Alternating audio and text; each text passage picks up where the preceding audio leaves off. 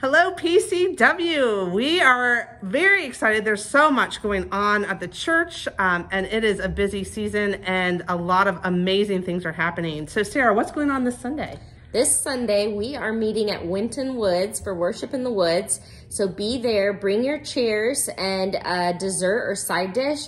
We're gonna have games, fun, community together, and we're gonna be making some joy jars, so you don't wanna miss that out. Do not come here, we will not be here. Meet us at Winton Woods. We also have upcoming this October is a pop-up children's choir. So if your child is between the ages of 5 years old or 4th grade, we'd love to have you. It's free, but space is limited. So sign up. We have information in the newsletter. So check it out. Yes. We're getting geared up. We're in the last flurry before our Ukrainian guests arrive. They're going to be here on Thursday, which is very hard to believe. This Sunday, we're going to have a work day, so go out to Winton Woods, hang out with us there, and then starting at 12:30, a group's going to be coming. We've got mussels and nesters. So we need people to move the furniture, place the furniture where it needs to go in each of the rooms that we're kind of setting up as apartments. But then also we need people who have an eye towards organizing some of the smaller things and setting things up of how would this be functional, and making it nice and homey for folks. So if you're enjoying your fried chicken and your dessert and you're a little late, that's fine. But some of the crew's gonna start at 12:30 and it's gonna go on for, I'm sure, a couple of hours while we get everything set.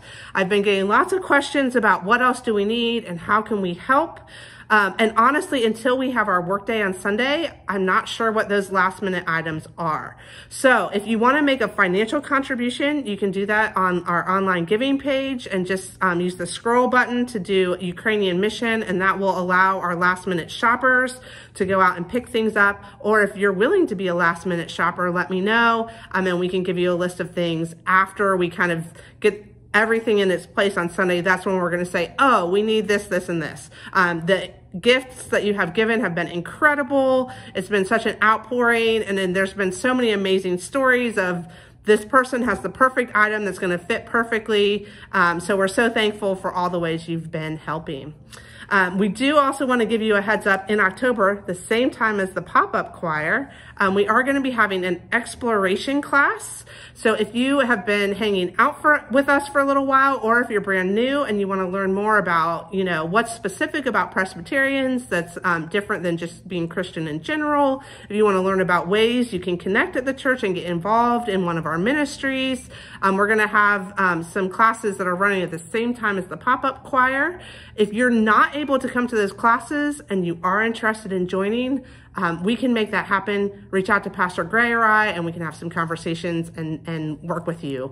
But we're excited to get a crew together to talk about that. You don't have to join if you come to the class. So if you just want to learn more information, that's fine too. But that will move towards a process for those who are wanting to join, of joining our church in November. So we're really excited about that.